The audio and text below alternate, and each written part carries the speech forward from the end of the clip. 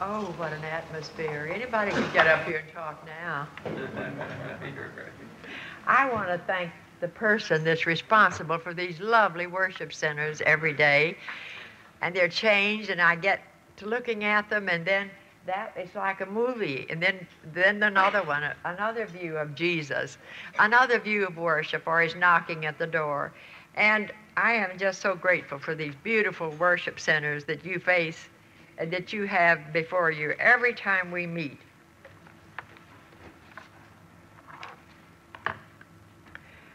I'm going to tell you a little story before I talk to you this morning, give my talk. I was sharing with Claudia and Lucille just before we started, and I remembered how I got to the first camp. I haven't ever told this publicly. I had a friend who had cancer, and she was a younger woman than I, and English, Episcopalian, very much a lady, and very much a loner. And she became very ill with cancer and was given, at a certain point, 6 weeks to live. Well, I'd go over there, and because she was a very distant person, I just went. And if I fixed baked custard or something, I'd take it to her. She was on Gerber's baby food. And so she didn't go to church. In fact, none of the family went. Her father and mother and her aunt who lived with them.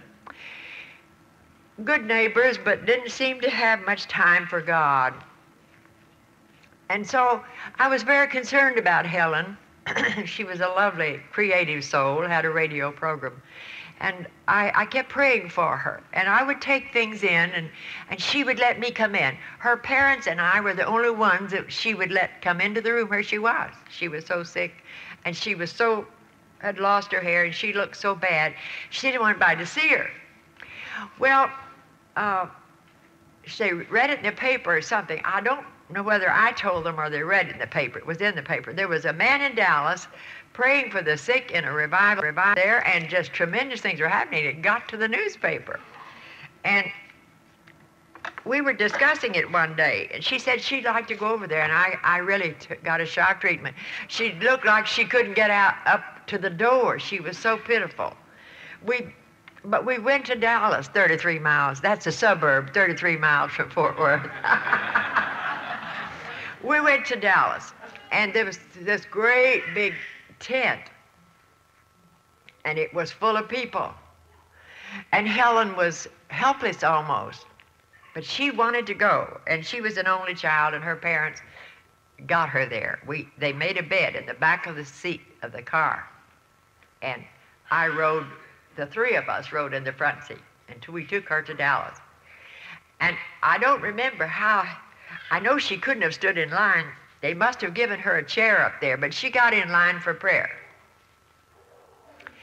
And this man, I don't remember his name. He was from the deep south somewhere. I remember that. And he prayed for her. And she stood while he prayed for her. And I thought, oh, God, give her strength to stand there. And you know what that preacher did? He said, run down this aisle. And I said, oh, my God. She can't walk, you know. She started running right down the center of that aisle. And she ran around, and by the time she got back up here, where she'd been seated, she was really running with force. And I saw the greatest miracle. But before this, she wanted to get to CFO. I had talked to her about that. I hadn't been to one, but I'd been reading, and I took her books to read as long as she felt like reading. We went to a CFO in Glen Rose, Texas, which is about 50 or 60 miles from where I live. And I went with Helen. We went down there, and they started hugging her, and she began, it just was, and she was so thin. Now, she wasn't as sick then as she was when she went to be prayed for in Dallas. I'm getting my cart before the horse. But she was very ill, and the doctor had given her so long to live. And so she wanted to go down there and hear Starr Daily, and Louise Eggleston, I believe, was the other speaker. And we went down there, and that was my first CFO, though I knew these people. They'd spoken in Fort Worth, and I'd heard them, and I'd read the books. But I hadn't been to a camp. So I went with Helen, and they hugged her, and she would draw back, and I would watch her. And finally, the next morning, she said, "Ms. Lee, I'm going home." She drove down there, too. She said, "I'm going home, but I'll come back and get you later in the week." And I said, "No, Helen, if you go, I'm going too, because I came with you. And if you're going home, I'm going home." Well, that's all that kept her from leaving the camp that day. Well, she began to unfold. And one day, I started to lunch, and I looked ahead of me was Helen. And there was a little woman with one crutch walking on it, and she had quite a limp. And Helen was walking with her arm around that woman. Just took 2 days to get all of that out of her. Now then, back to the sick room. When actually she got back from this trip to Dallas, and she was healed. That woman was healed. I saw a miracle if I never see another one. To see her run down that place, and it was a lot longer than this, and back around. And by the time she got back around, she was in good shape. The next day or the next, I've forgotten which. And she'd never eaten a meal in my house. We weren't that close until she became very ill. And she called me, and she said, "You know, I'm so hungry." She'd been living on Gerber's baby food. And I said, "Well, Helen, come over. I'd love to have you for lunch, and I'll fix anything you tell me, if I can find it." She said, "I want some hot tamales." I said, oh, Lord, that's where my faith was then. Oh, God, what will I do? Tamales. I'm a well person, and I leave them alone a lot. That's Mexican food, if you don't know what it is, and it's pretty hot with pepper. And so, but she said she wanted hot tamales. And I walked over to the grocery store, and I got a dozen. They were wrapped in shucks then. Oh, they are good, wrapped in shucks. And I got a little chili to pull on them. Just, if she's going to eat hot tamales, she might as well have the chili over. So I fixed hot tamales and chili. And the two of us sat down there, and she ate 6 or 7 of those tamales. That woman that had been on Gerber's baby food for a long, long time. She was so healed and so beautiful. And I want to tell you something. I felt impressed to share this. I've never shared it. If I have, I've forgotten it. And so, but this, she'd been given so long to live. And the mother and the father and the aunt, with a fixation in their mind, we just going to have her so long. She's going to die. Now, I want to tell you, friends, faith works in reverse, too. You can believe that that person is never going to change, and as far as you're concerned, they won't. You can believe that person is going to die, and you can help bring it on. So faith works. Be careful which direction your faith's going. And so I didn't have any faith for tamales, I'll tell you for sure. But you know, she ate those without any ill effects. As upset as I was emotionally, it's a wonder they didn't hurt me. Well, that was just a little thing I wanted to share. This woman lived about 14 or 15 months and died with cancer. She was surrounded. The closest people around her believed that she was consigned to die in so long, so a given time, and she did. Or, no, it was longer than, she lived longer than she was given. But this is something I felt impelled to share with you. Be careful how your faith goes. You can have faith that that person will be a liar as long as they live, and that'll be conducive, and it'll be a help to them to remain a liar or whatever. Our faith is a powerful thing. Now, if it's channeled toward God and good, it's tremendous. But you can have faith in evil and produce it. I don't charge you for that one. I hope I can go from there to here but I felt to do this. I really did. I felt like sharing this. But in this, I want to tell you what came out of all of this. The redemption of those three elderly people. And one of them was as old as, she was an old lady, probably 75 or 8. And she could, in Texas we say cuss. She could cuss like a sailor. And I used to drive her to the grocery store, and I'd get so embarrassed she'd cuss the girl out of there over nothing. She just wasn't a bad woman, she just cussed. And she seemed to use it for emphasis, and I tell you, she knew how to do it. But gradually, God gave me a love for that woman. Really, I didn't have much love for her, because she embarrassed me to death, and I felt sorry for her, she and her sister didn't get along, and I don't blame her sister. But I would drive her to the grocery store. She'd ask me to take her, not her sister. And so it got pretty bad.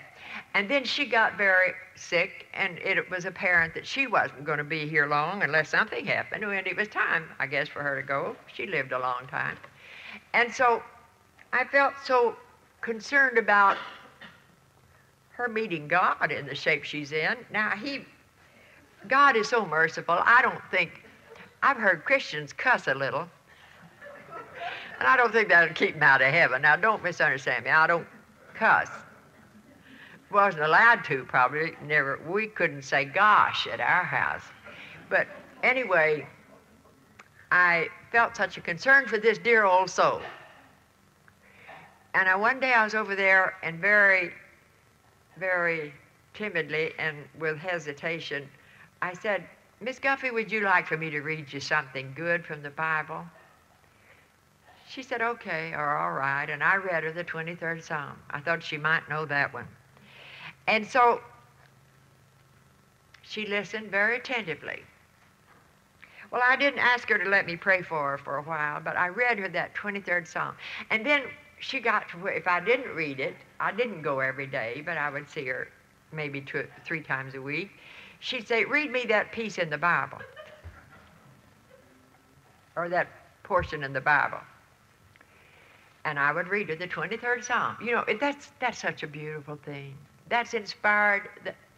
God inspired that writer of Psalms so much, and I suspect that one Psalm has brought so many people to God. And it's used when people go home in funerals. Well, it shouldn't be just relegated to funerals. It's great. You ought to learn it, and then put your name or somebody else's name in there. The Lord is Tom's shepherd. He shall not want. He shall not want for redemption. He shall not want for peace or whatever. Write your order in there. You're not adding to the scriptures. You're just applying it. And so one day I asked her if I could have a little prayer with her. And she said, yes, I could. And I was very, very careful. I prayed, I guess I was more sensitive than most anybody I ever prayed for, because I knew that woman. I didn't want to make her mad. And I wanted to help her. I wanted to be a channel of help for her. And I didn't know anybody else that went to see her, that they didn't go to church. So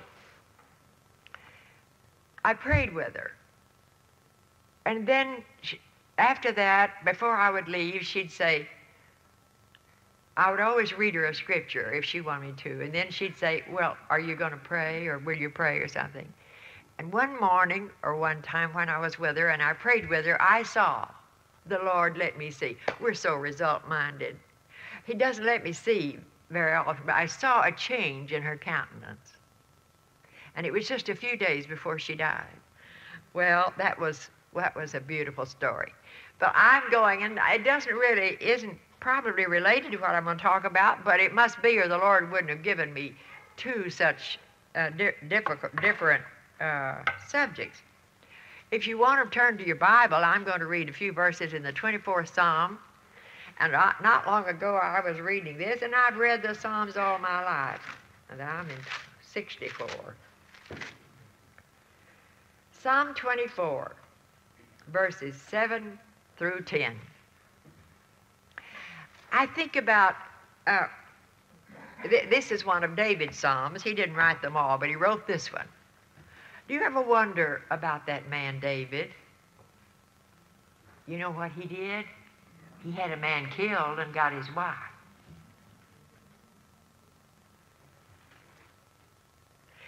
But God said he was a man after his own heart because he was a repentant sinner.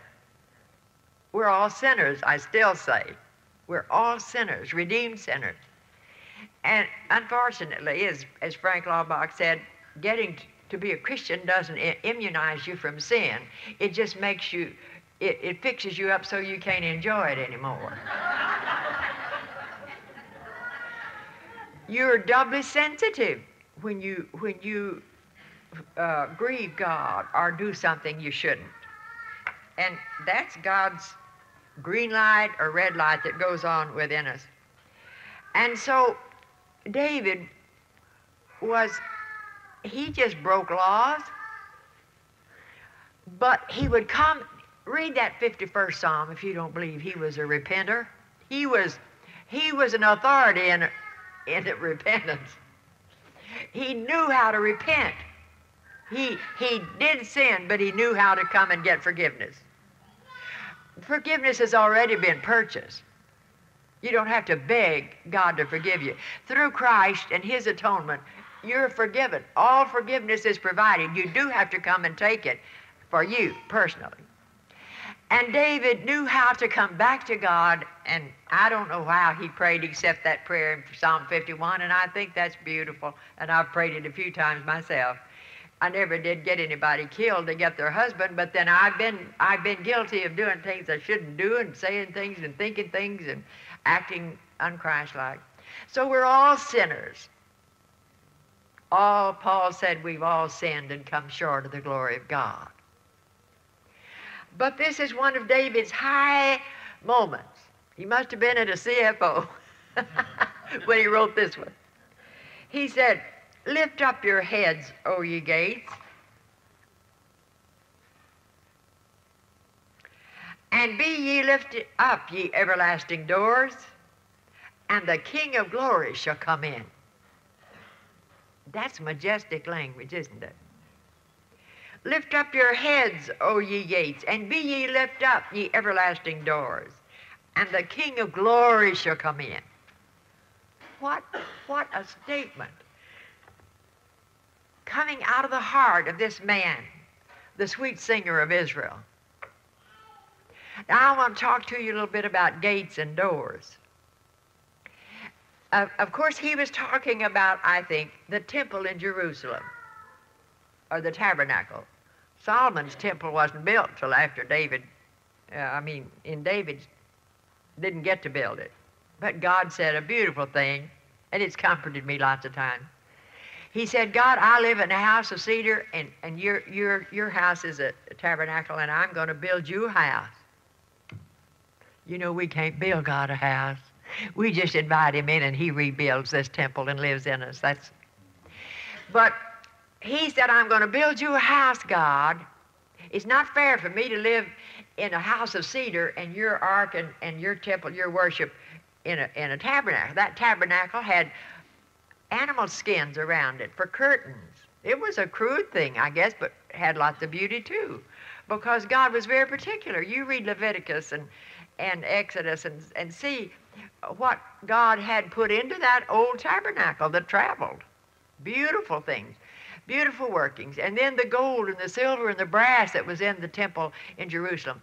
And the gates, Jerusalem is high, you know. It's up on a hill called Zion too. And it overlooks around all of that area. Those of you who've been there know that. And it's a city set on a hill. And it was a walled city. Many old cities in Europe are still walled, and I think they're so fascinating to see those walled cities and go through those arches. And they'd have, the bigger the victory over the countries, the higher the arch would be that entered in, and oh, it was big. And that reminds me of when I was in Korea last summer, 85, out at Incheon, where MacArthur's men landed, and there was a boat out there approximately where his boat landed, And they have this huge museum and a huge arch with MacArthur and his men sculpted on that arch, the landing at Incheon Bay. It's a beautiful thing. And back of it, somewhere down a wall, there's water flowing. And I was told, well, we saw a wedding ceremony about to take place. Many people come there to get married under that arch. It was a triumphant. It was a symbol of triumph. Well, Jerusalem is set on a hill, and it's God's. God didn't start in New York City. Did you know that? Or Texas, even. Don't let that get back to the Chamber of Commerce in Texas. God started in the Near East. And that was a center where he began, in the garden, over there between those seas.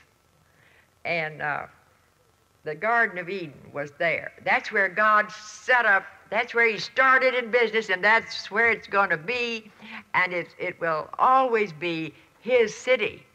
It may be it's been in the hands of many enemies, but it's God's city, and eventually he will rule and reign from there. Now, you may not believe that. That's all right, and I didn't mean to. That's not CFO talking. That's getting into doctrine a little bit. But I think David was thinking of that walled city. And he said, lift up your heads, you gates, and you everlasting doors, open up. Friends, we've got gates and doors that keeps the King of Glory out of our lives. Or maybe you don't. I discover new gates shut tight in me every now and then. A gate that I'm afraid of this. Fear is an awful gate in itself. Bitterness is an awful gate, and it's hard to open, and it's hard to get so the King of Glory can come in. Oh, I thank God that, really speaking, he doesn't wait for us to clean up our act before he comes into our heart. All we have to do is say, I want you. And he's been there knocking all these years. And he'll come right in. But those gates, even after we accept Christ, it doesn't make us perfect saints. It takes a lifetime, they tell me, you just, as long as you live, I can attest to that. It is a continual walk and a continual battle. You're in a battle because we're not going the way the world goes. When I speak of the world, I'm talking about the unregenerate world. Those who haven't yet found God and do not know that his peace and joy and forgiveness is theirs. Everybody. The scripture says it's not my will that any should perish, but that not God's will that any should perish, but that all should come to repentance. It was God's will when he sent his son and paid such a price. He redeemed the whole world, but some of them won't receive it. Now God didn't fail. He made provision. And so this David, and I don't know whether he had his harp with him when he was singing this, but I think he sang it. When I was a little girl, I used to go to church with my little neighbor, and she was an elderly woman, and it was the ARP church, the Associate Reformed Presbyterian, and they sing just the Psalms. And some of the weirdest tunes I ever heard. But they were beautiful psalms, and they sang this sermon. Ye gates, lift your heads, and an entrance display. They changed it just a little bit to make it rhyme. Ye everlasting doors, wide open the way. Now, that didn't mean a thing to me when I was a child, but I think back on it now, and it's beautiful. Ye gates, lift your heads, and an entrance display. Ye everlasting doors, wide open the way. And then what's going to happen when you do that? You've got to open the gates. You've got to open the door. Oh, I do wish I wouldn't lose my place. And then he goes on and gives us a little clue what he's talking about. And the King of glory shall come in. That's the strongest verb. The King of glory shall come in. It doesn't say often he does, or he's apt to, or at certain times he comes in. He says the King of glory shall come in. We open the gates. We open the doors. I loved that picture of his knocking on the door. There's royalty at the door this morning, knocking. And we've got gates shut, and we've got doors shut. And the person knocking on the door is the price, the one given for the ransom for the whole world, and yet he waits. He will not barge in, and that's a Texas word, but it just fits. It satisfies me what I want to say. He will not come in without your permission, even your invitation. Oh, I love him for standing at my door so long and still standing there today and knocking. Thelma, there's more territory in you. Open your gate a little wider. Open your door a little wider. Lift up your gates. Lift up your gates. And the King of glory shall come in. Now, he has come in to me when I was 12 years old. He didn't have much room in my place. A little bitty place he had in my house, this temple. But he stayed there. Bless him, he didn't leave because I didn't give him much place to stay. I just had a ticket so that if I died, I'd go to heaven, and that's about it. I didn't invite him in and talk to him. I can't, if I go to Ruth and Wayne's house and they just say, come in, Thelma, and sit down and go on about their work for a week and never ask me to eat with them or never speak to me, I'd leave. I wouldn't be there a week. I've been in 2 houses where I knew I wasn't wanted, and it's terrible. It's not in this area, I'll tell you that. On the West Coast, both of them. But anyway, he comes and he waits until we welcome him in to take more of us, more of our thinking. If he can get this part of us, oh, if someone had made it known to me 40 years ago that Jesus wanted to live up here too. He didn't get in up here until I'd walked with him a long time, but I didn't know much about him. I kept him confined right here, and I brought him out on Sunday mornings and maybe Wednesday night, and then he went back into his place, and I didn't contact him or talk to him, but he didn't leave. Isn't he loving? He'll take what we offer him. This King of glory. Well, I'm ahead of myself. I didn't mean to tell you that in that verse. And the King of glory shall come in. Who is this King of glory? That's what the psalmist. Why, he knew. I'm so glad he wrote that. All through the ages, people have had to answer that question with yes, with one answer or another. Who is this King of glory? Jesus said, whom do men say that I am?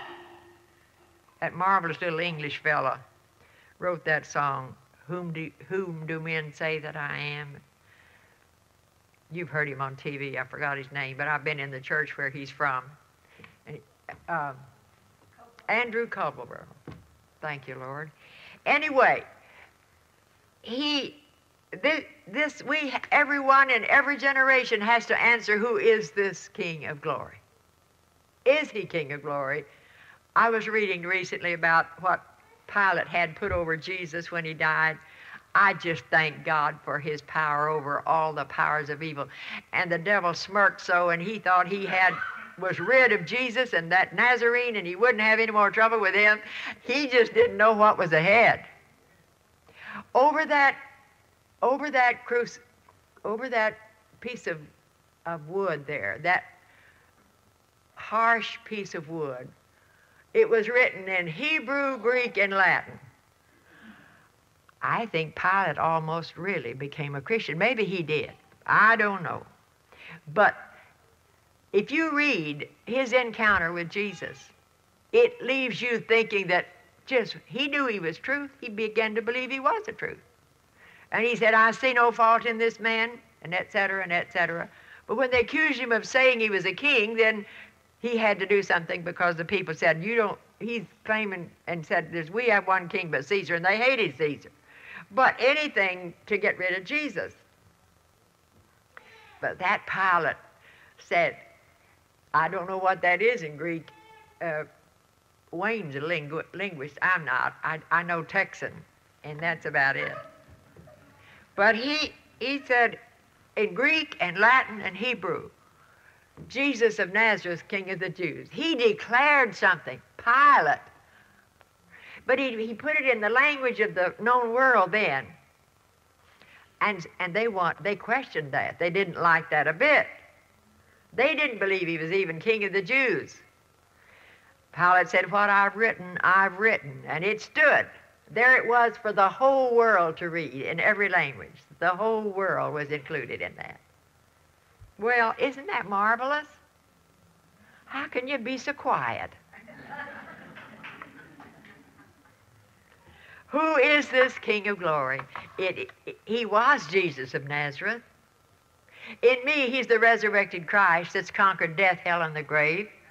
And because he lives, I can face tomorrow. You know that song, don't you? Because he lives, I can face tomorrow. And a dear, dear friend of mine, Ira Stanfield, wrote, I don't know about tomorrow. I just live from day to day. I don't borrow from its sunshine, for its clouds may turn to gray. I don't worry o'er the future, for I know what Jesus said. So today, he walks beside me, and he knows what is ahead. Many things about tomorrow I don't seem to understand, but I know who holds tomorrow, and I know he holds my hand. And he wrote that song out of dire heartbreak and desperation. Well, I know this King of Glory a little. Compared to some of the precious people that I've been privileged to work with, I feel like a neophyte. I've been on the road for a number of years, but I didn't seem to make much speed. But this King of Glory, I know I have at least a relationship with him. And we're on speaking terms. I talk to him, and occasionally he talks to me here, not in my ears, but I get impressions that could only come from God. They're so far above my conception and ideas. And they bring such a wonderful feeling of peace when it's all over. And he says something to me. Sometimes it doesn't. Sometimes he's reproving me, and I don't feel so peaceful then. But it leads to peace. It brings me to a place of asking forgiveness or receiving forgiveness and going on. And that's anything that does that is of the Lord. Who is this King of glory? And you know what that 8th verse says? He answers it for us in case we don't know. The Lord, strong and mighty. We've been singing that chorus. Strong and mighty, the Lord mighty in battle. Oh, I've underscored that line. Who is this King of glory? It's the Lord mighty in battle. Are you in a battle? How many battles? This is where we learn who he is in the battle. He is the Lord mighty in battle. Mighty in battle. Oh, that's the royal guest that knocked at... That's all right, never mind. That's the royal guest that knocked at my heart's door for years and still knocking. Thank you. It didn't break. Thank you, Lord. Someday I'm not going to need that. But I want us to think about this. Who is this Lord of glory to you? What is he to me? Some know him as the Redeemer of the world. Some know him as their peace. Some know him even in contentment. rare people that know Jesus in contentment. Paul did. He said, I learned whatever state I'm in, therewith to be content. I said he wasn't a Texan. This is what it means to have the Lord of glory living within us. He doesn't make calls, weekly calls. He said in John 15, if you keep my commandments, the Father will love you. And we, the Father and I, will come in and make our abode. That's moving in to stay, permanent residence. And that's what he has within us, permanent residence. Now you can leave him, I suppose. I think I've known a few that have. This is another thing that we're not discussing, but he'll never leave me. That's the important thing.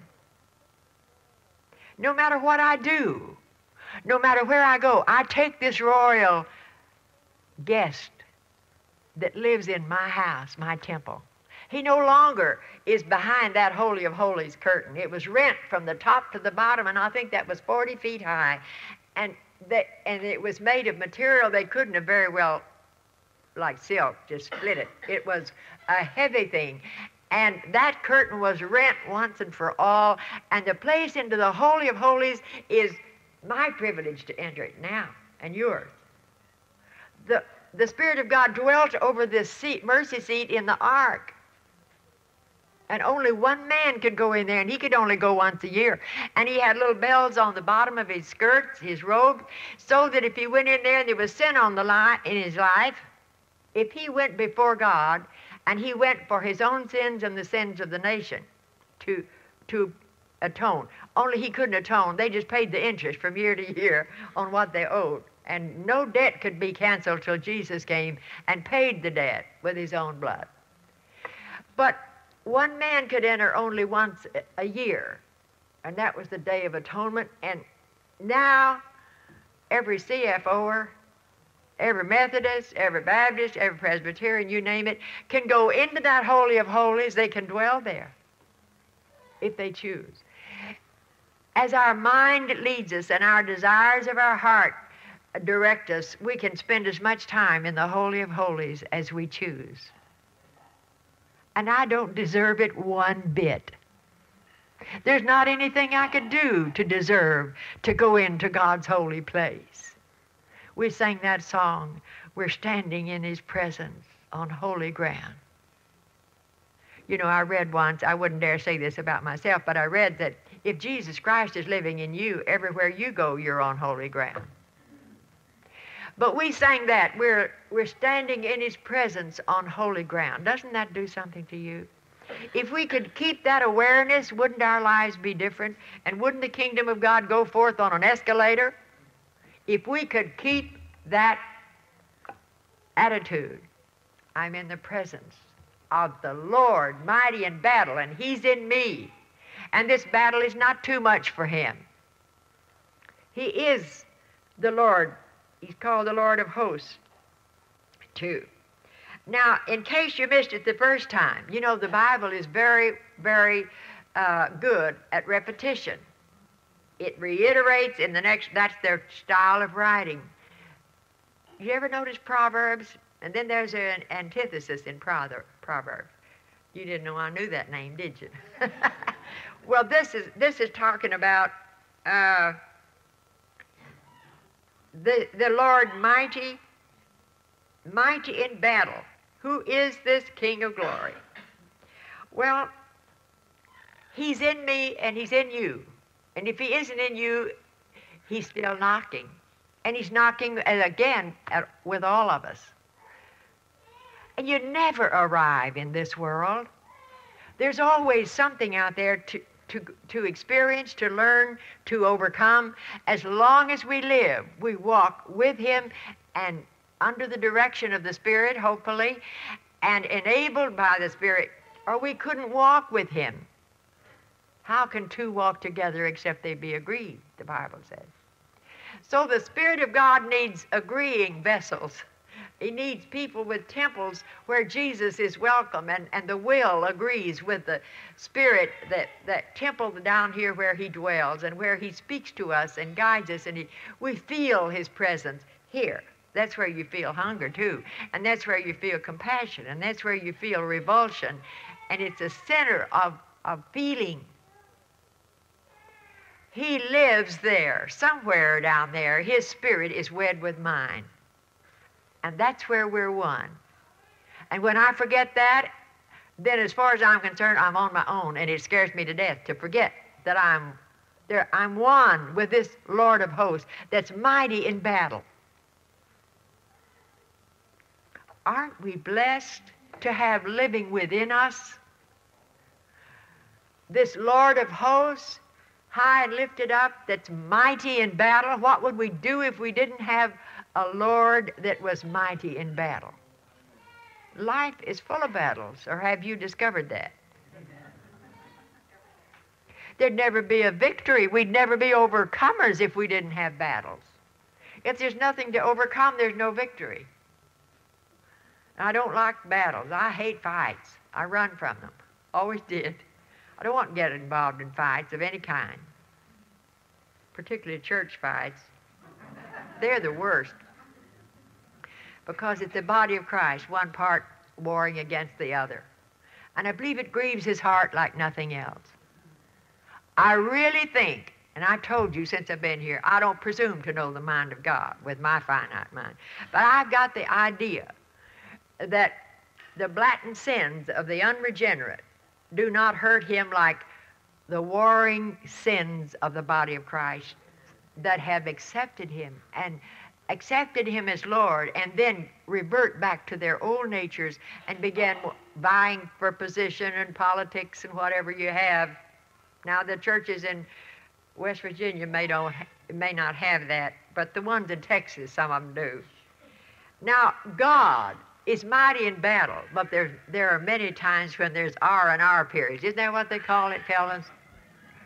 R&R, rest and relaxation, I think that means. You're not in a battle continually. He knows when we've been at the front as long as we can take it.